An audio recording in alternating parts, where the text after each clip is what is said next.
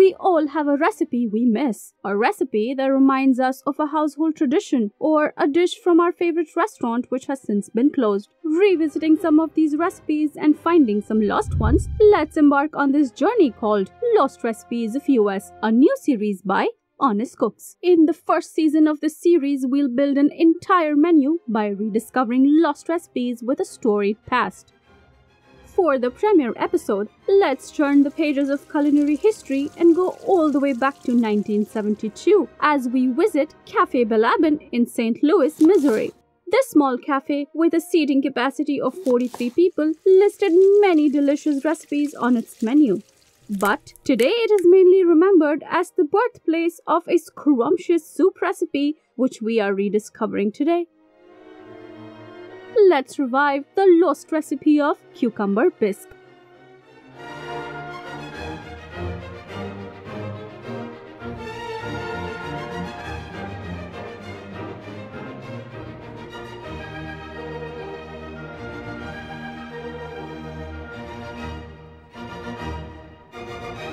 By definition, a bisque uses seafood stock, but this recipe uses chicken stock. Belabin's calls this cucumber bisque on its menu, so that's what we'll call it too. To start with the prep, peel and dice the cucumbers and white onions somewhat evenly, so everything cooks uniformly. This recipe is different from the Polish cucumber soup, which uses pickled cucumbers and has a much deeper color. But I do believe that the American version likely originated from its Polish counterpart and was adopted into American households by the Polish immigrants who came to the US between 1820 and 1914. That's almost 100 years, so it's enough time for a recipe to evolve and use fresher ingredients. To begin with the cooking process, once the vegetables are ready, we'll melt some butter in a sauce pot or a deeper pan. We don't need to brown the butter, just when it's melted, we'll add in the cucumbers and the onions. Remember to keep the flame on medium. We're not looking for any browning on the butter or the cucumbers and onions because we want to keep the bisque a nice light green color. It's important to keep stirring, and just as the vegetables sweat a little bit, we'll add in the chicken stock. This took about 4 minutes for me on medium heat.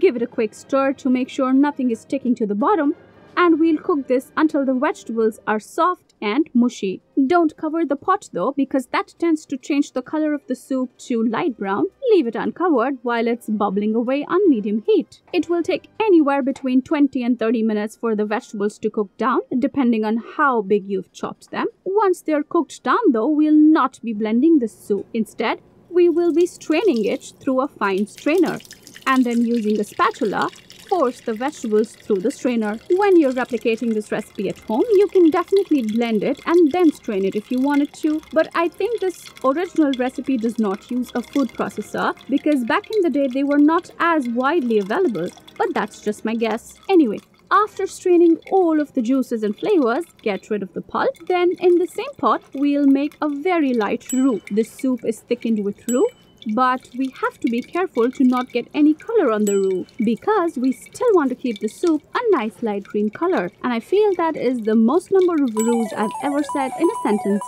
But we're not done yet. So to make what is called a blonde roux, as soon as the butter melts, add in the flour, and as soon as the flour is fragrant, add the soup back into the pot and let it cook for 2 to 3 minutes on medium heat while we keep whisking to break any lumps and avoid browning the bottom. Once the soup begins to thicken, turn off the heat. At this point, the soup is very light. It lacks a certain creamy texture. To achieve that, we'll use liaison, which essentially is a mix of egg yolks and heavy cream. To make my liaison, I'm using 2 egg yolks and a 1/3 cup of heavy cream. Both of these are at room temperature, and we'll whisk this comically fast to combine the two together. Now, since the soup is boiling hot, if we add the egg and cream mixture directly to the pot, we'll essentially have scrambled eggs. So let's temper the liaison first by slowly pouring about a cup of hot soup as we constantly whisk. And once we have tempered eggs and cream, it's safe to pour it into the soup, but I would still recommend slowly pouring it back as you stir the soup, just to avoid any remote possibility of scrambling the eggs. And finally, add some salt to season it and bring it up to temperature if you're serving it hot. If you're serving this chilled, you can store this in the fridge in an airtight container overnight. And to serve this, we'll garnish with cubed cucumbers and a touch of bright green parsley. And here we have it, cucumber bisque, episode 1 of Lost Recipes of US. We hope you enjoyed this video. Don't forget to subscribe and hit the like button.